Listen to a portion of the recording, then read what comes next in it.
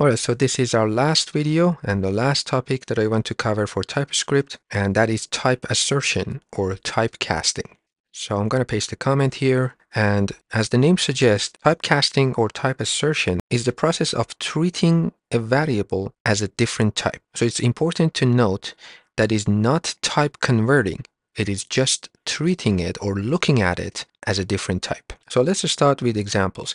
Let's say we have an ID and we will set this to type any and the value of 2. So of course, this ID is type any. That's what we are explicitly assigning to it. Now let's say we have a PID or primary ID or something, and we don't want to explicitly say what is this ID, and we want to grab the ID from up here. So we are just assigning the value of ID to this PID. And if we hover over this, you can see this is also set to any implicitly. So this is explicit and this is implicit. Now, let's say I have another ID, for example, customer ID or employee ID, and we want to set this to ID, but we don't want to treat this as any type. We want to treat this as a number. And there are two ways in TypeScript to cast a type. The first way is to use the as keyword. So we have the value here, and we are saying cast this ID as whatever type, for example, a number or a string or whatever type we want to use.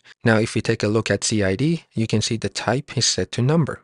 So before, like up here, the type is set to any, and that is inferred from this value up here. But down here, we are saying grab the same ID, but look at it as a number. So again, this does not change the type, but only how it is treated. So this is the first way, using the as keyword. Another way is to use the smaller than and the greater than symbol. So I'm going to have this CID again. I want to set it to the value of ID, but I want to treat it as a number. So before the value, I can use this symbol and then pass the type within it. So again, this CID is now a number.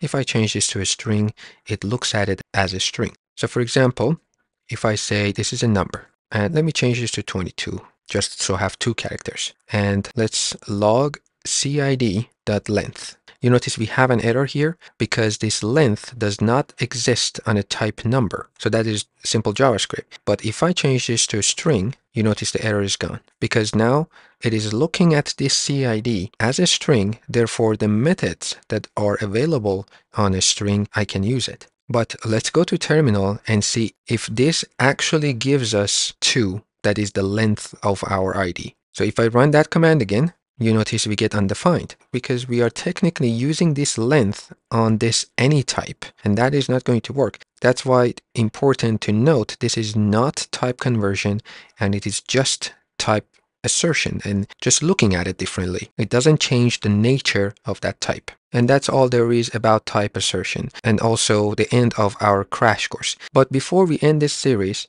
I want to add that this is not everything about TypeScript. There are a lot more to it, and it can get a lot more advanced than that. We can have generic types, and it can be very useful in the larger projects. But I personally would not use TypeScript if I'm working on a project alone, because I would know what I'm doing, and I know the values that I need to pass. But it is ultimately your preference, and of course it's always good to know and learn about something that might be useful in our projects or in our career in general. Anyway guys, I hope you enjoyed this series and it has been helpful. As always, I am grateful to all your support and see you in the future videos.